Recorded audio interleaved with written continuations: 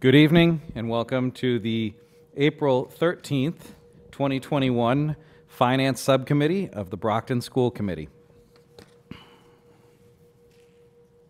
Had it just a minute ago. Due to the ongoing COVID-19 pandemic and state of emergency on March 12th, 2020, Governor Baker issued an executive order temporarily suspending certain provisions of the open meeting law, GL Chapter 30A, Section 20. Pursuant to the order, public bodies are temporarily relieved from the open meeting law's requirements that meetings be held in public places open and physically accessible to the public, so long as measures are taken to ensure public access to the body's deliberations through adequate alternative means. This meeting will be held and will be accessible to the public via Brockton Community Access, Brockton Public Schools website, www.bpsma.org, YouTube and Comcast Channel 98, and 1071 HD version as well. The public can access this meeting via this link, www.youtube.com/TheBrocktonChannels. I'll call the roll to establish a quorum. Mayor Sullivan. Here.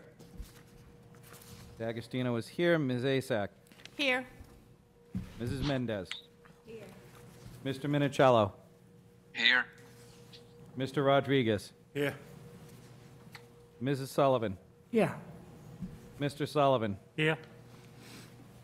Okay, we are a quorum. Our agenda tonight is short.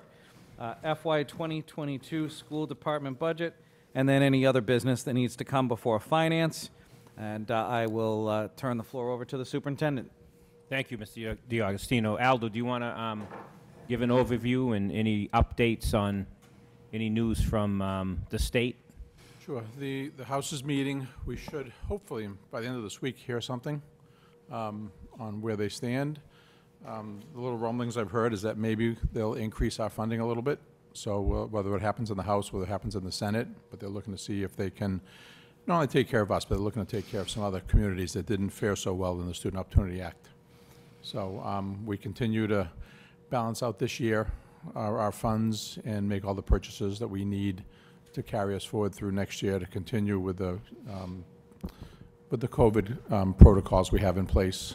So we're getting everything ready for that. And with that now, what we're really looking at, the superintendent, is how to re-staff our overall org structure to get back to the business we were in before the state started cutting us 10 years ago. You know, they don't want to say, but we know, as funding was cut, you know, our scores went down. So now that we're putting everything back in place, and hopefully the money continues, we'll build that back up. All right, so tonight's round is pretty much, it's almost like building level leadership. There's a couple of positions that will be spread throughout. Actually, there's 3 positions that would be district-wide, but we'll start with the Barrett Russell principal. As you know, Principal Camillo is serving 2 roles. She is now the principal of the Kennedy School. She was appointed last summer, obviously, in the untimely, tragic death of Brian Rogan. And so because we knew we were starting the year fully remote and we stayed fully remote, we saved that money. So Joanne has served both roles as the Barrett Russell principal and the Kennedy School principal, saving us at the time at least 3 positions from layoffs last year, and now it's time to allow next September for Joanne to be the principal at the Kennedy, which is obviously a big job, and add a principal back to the Barrett Russell. And then the Edison Academy needs a principal. It is a Chapter 70 school. Right now, Dr. Cobbs serves in that role, but also, as you know, is the executive director of operations. He would move into the executive director of operations full-time, and we would advertise the Edison Academy principal's job. And then these next positions come directly as recommendations from our district review, but also we really didn't need recommendations from the district review. We actually knew that we were short in these areas and desperately need help, especially in the area of teaching and learning. So we would put back, which we didn't want to cut in the first place years ago was the associate principal at Brockton High School, a position that has been identified by the state as a position that they recommend highly to come back, but I recommend highly to. I worked under the associate principal in my 10 years at Brockton High School.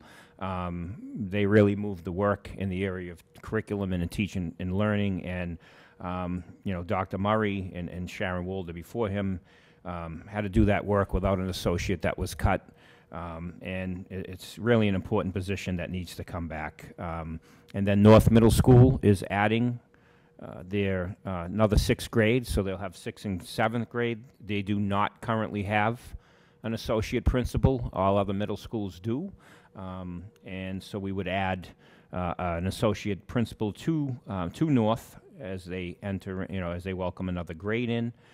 And then teaching and learning, and again, all of these are connected, obviously, to teaching and learning, but we would bring back curriculum coordinators in the area of ELA and math, 6 to 8, to work directly with the Office of Teaching and Learning. And those positions were cut, I want to say, 4 years ago. And the associate principals who are supposed to be assigned to the middle schools, and they have done an amazing job filling in as content leads for very little money. But they have done a great job overseeing curriculum in each of the different contents in the 4 major subjects. But they're supposed to be associate principals at their middle schools. And as you know, our middle schools, there are middle schools in turnaround. North, East, West, South are all in turnaround, and I don't think Plouffe is also in turnaround, and so it's important that those associate principals. Plouffe does not have an associate principal; they have the IB coordinator, so that's not changing at this time. But the associate principals need to be in their schools, working with their teachers, working with their principal, their leadership teams, their assistant principals, focused on their school. Right now, they're focused on a lot. They're not only their school, but also district-wide. At all middle schools, they work on, again, content. And again, they've done an amazing job, but it's time to put structures in place. And now this doesn't solve everything. And right now, this is just for ELA and math. Next year, I'd look to add science and social studies. But again, this is a build back. And we want to see where funding is next year, but these are the 2 positions I recommend this year. And then bilingual, the bilingual department has been without a department head for, I want to say, almost 5 years now. It was cut. As you know, we have several of our students, English language learners, and the bilingual department is short, and they have been without that department head. It may be about 4 or 5 years, but a position that's desperately needed, and that would be K to 8.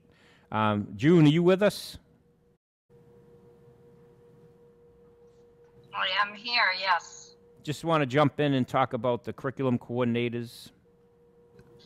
Yeah, I think that you summed it up really well, Mike, because Superintendent Thomas, when I think about it, we are launching 2 major curriculum resources.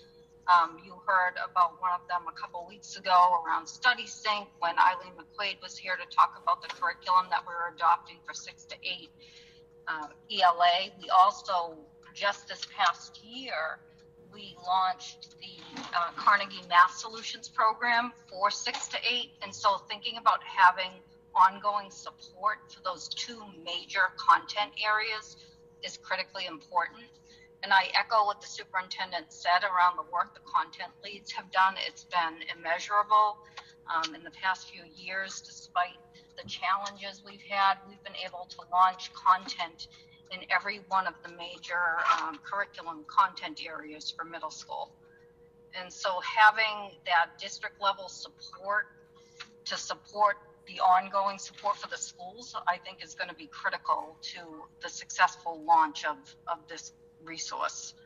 And in particular, I'm talking about Study Sync right now, but at the same time, I'm talking about Carnegie Math Solutions, because we launched that this year, but we launched it virtually. And so thinking ahead to next year, where we know we're going to have our kids in front of us, we just really believe it's going to be really critical that we have that district level support for really supporting the teachers well in the implementation of these resources.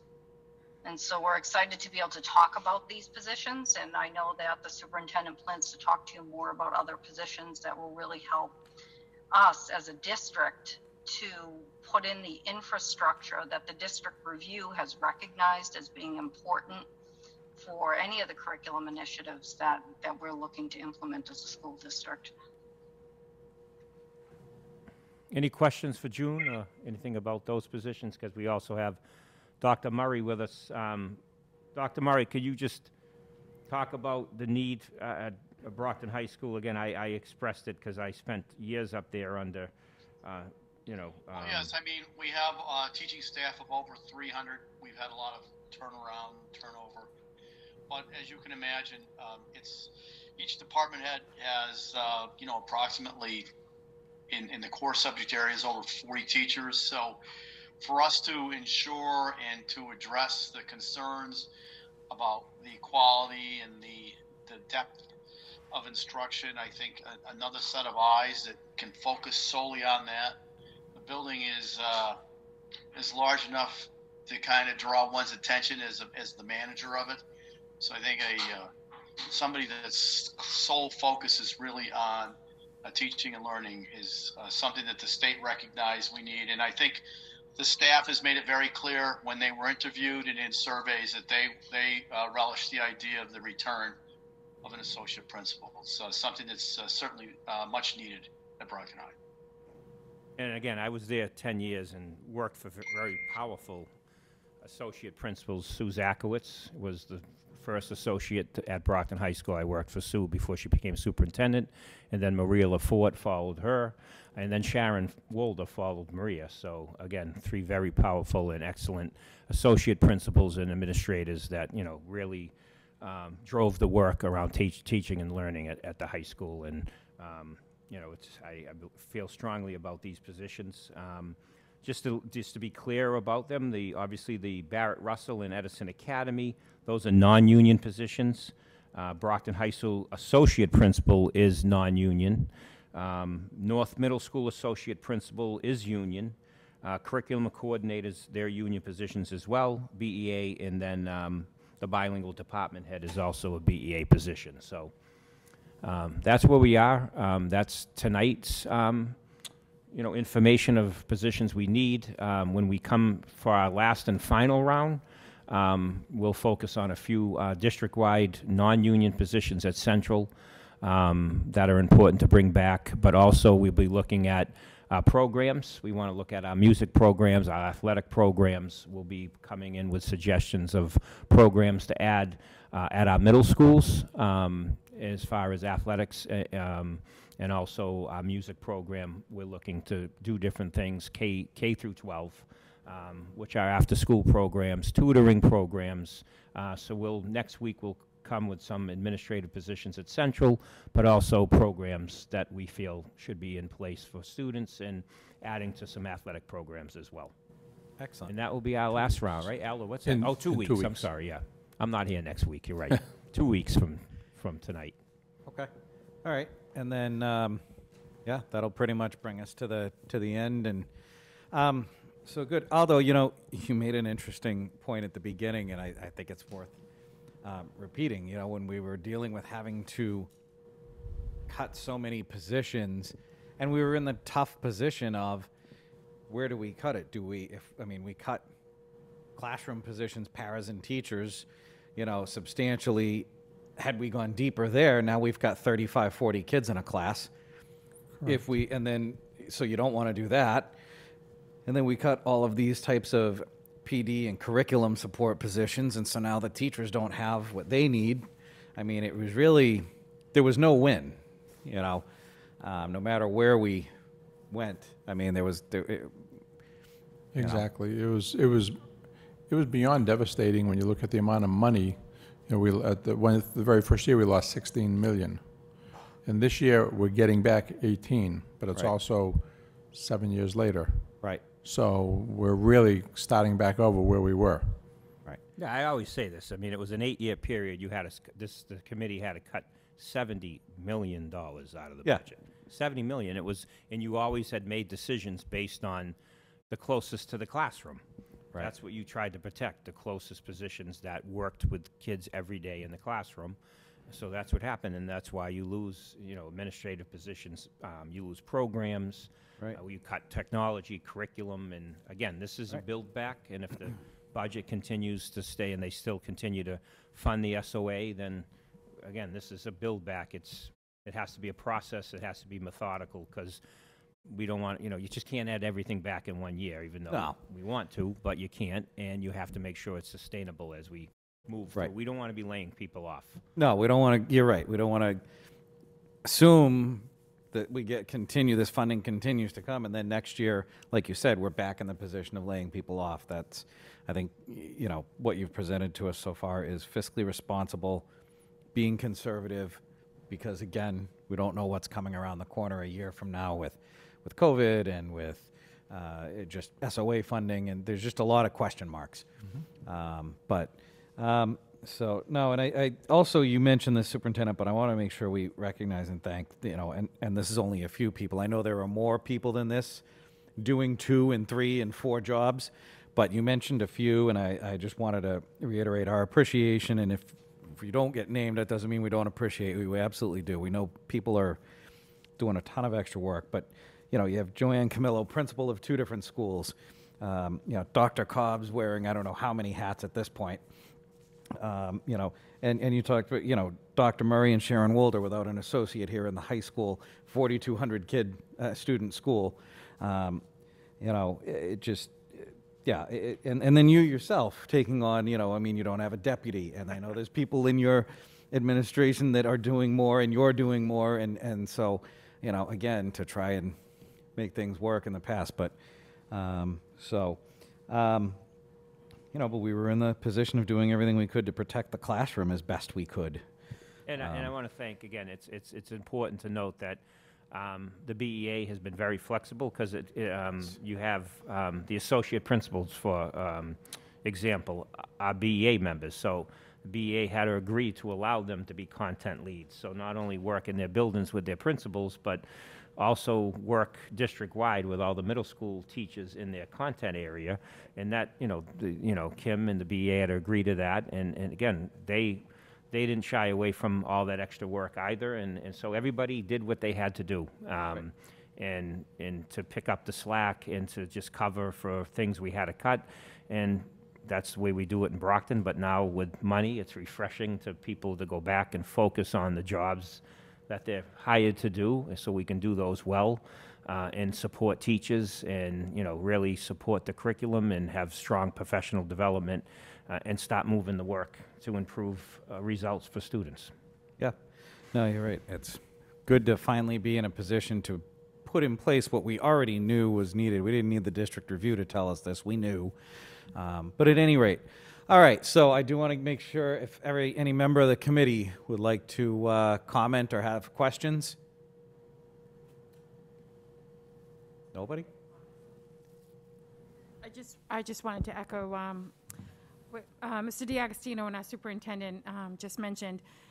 For some of the new school committee members, I know when we first came onto the school committee, for the first, I think, 4 years, we were constantly in the red, and we were making decisions. I mean, we were cutting so many things, even down to, I think it was a subscription from one of the programs, and we're like, $300. So, and I'm really, really proud of our BPS family, because the one thing that just echoed throughout all those years is, we will make it work. We will make it work, because we knew we would get to a certain point where we would have funding eventually. So right now, it's a little surreal, sitting here and looking at positions last week and now, thinking what we went through for those first 4 years. That was my first time on the committee, and we joined the 4 new school committee members at the time, and it was just, every year it seemed like they were cutting more, and so it is nice to be able to slowly bring back some of these positions. I agree with our superintendent and with Mr. DiAgostino. We just, we got to be very, very selective as to what we do, because we do need to hold on to what money we do have. Next year is not a guarantee. So we are very fortunate this year. So, and I do want to thank all our BPS family for getting us to this point, because without them, we wouldn't be here. A lot of people were wearing many hats for the past few years. So again, we don't want that to go unnoticed. We notice that, and we do appreciate it. So hopefully now we're able to slowly help you, bring you that help that you need, get that help in our classrooms. So I just wanted to say thank you. It's just a lot of people don't realize the behind the scenes, what goes into these meetings, and how tough it is sometimes to have to cut a program or to have to, we just can't afford it. So teachers in our classrooms is top priority, and now we're able to slowly bring back some of the other support positions. So hopefully next year we'll be in same position to be able to keep bringing back and being very competitive with our surrounding towns and cities. But that's it. I just wanted to say thank you.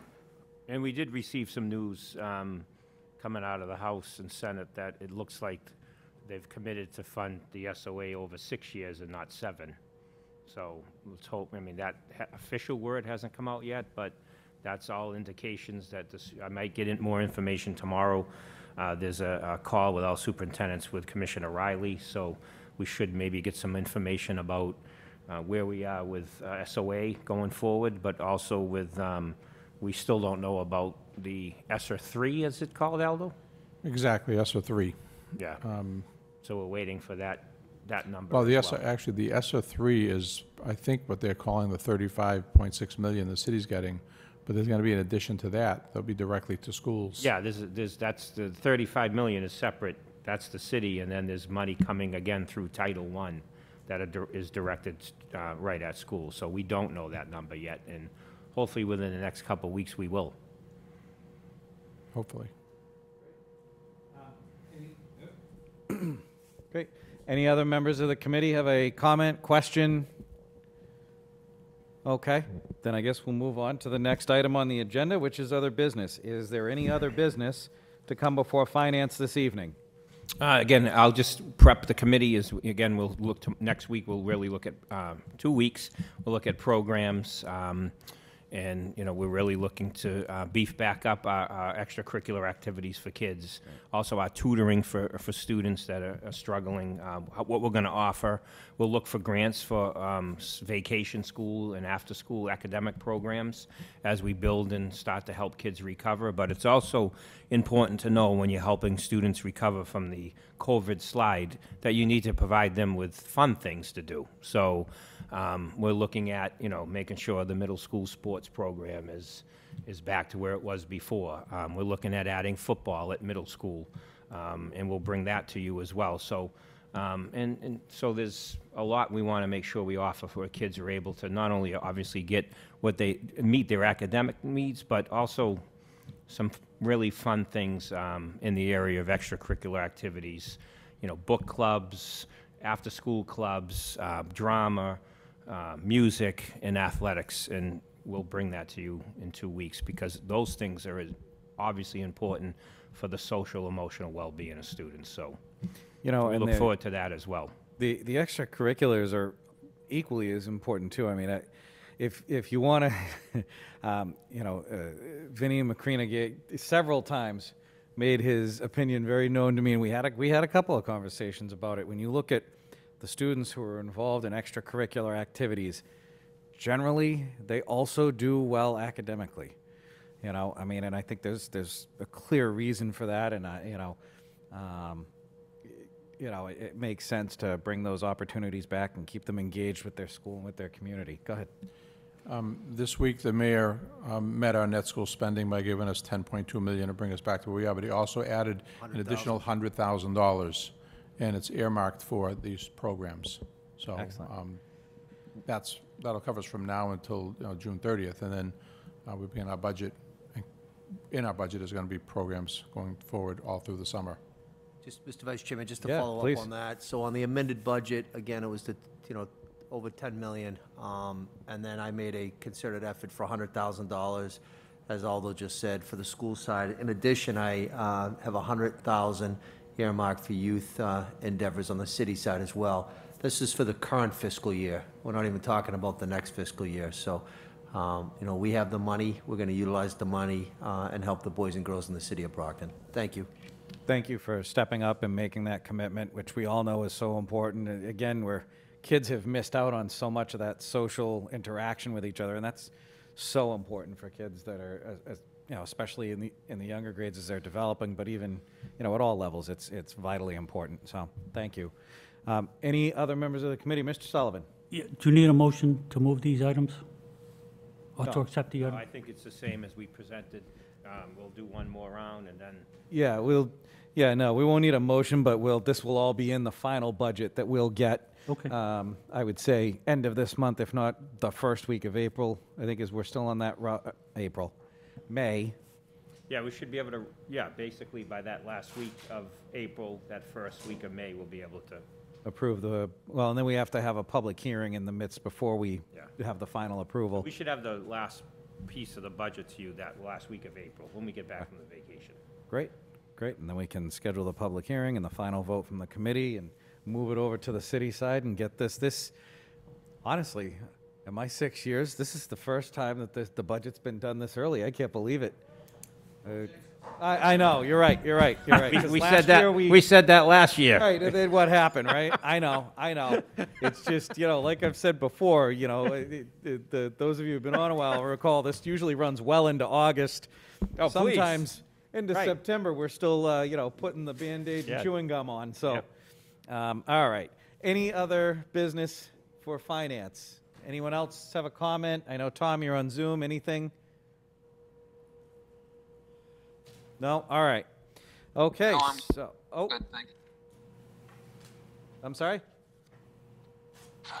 I'll just say one thing, Mark, and that is, you know, because the Brockton Public Schools, you know, needs to retool with regard to these positions in order to answer the state's call and answer, you know, the call of getting our scores up to where we want them to be and need to be. That, you know, these are investments. These positions are investments. You know, in terms of oversight and making sure that the curriculum and the product and the teaching and learning that's going on, you know, addresses the the state's report. You know, again, the state you know, came into Brockton and, you know, pointed out that the test scores were not where they should be, and you know, obviously that was a reality due to the budget. Now that the budget is improving through the power of you know, the legislature and the advocacy that took place, you know, we need to implement these changes in order to get Brockton back to where we know it can be. You know, we have the ability, but we're going to need the manpower, man and woman power. You know, I use that as a gender neutral term, but oh boy, talk about political correctness, but okay. But we need to get those positions and the supervision and the curriculum up to snuff in order to, you know, improve, and the state will be watching. So these are necessary positions. I totally agree with those positions. So that's my opinion. All right. Thank you, Mr. Minicello, and you make a good point, and I'll reiterate. You know, the guy in the corner office has not exactly been our best friend, so I do want to thank our state delegation because they really have advocated strong for us these last 7 or 8 years, and you know, they were able to, through that advocacy and through the advocacy that this body and our former and current superintendent and Mr. Petronio have been involved in, you know, have been able to turn things around. So, all right. So with that, I'll entertain a motion to adjourn. Motion to adjourn? Second. We have a motion to adjourn by Mr. Sullivan, properly seconded by Ms. Asak. I'll call the roll. Mayor Sullivan. Yes. D'Agostino is a yes. Ms. Asak. Yes. Mrs. Mendez. Yes. Mr. Minicello. Yes. Mr. Rodriguez. Yes. Mrs. Sullivan. Yes. Mr. Sullivan. Yes. We are adjourned. Thank you.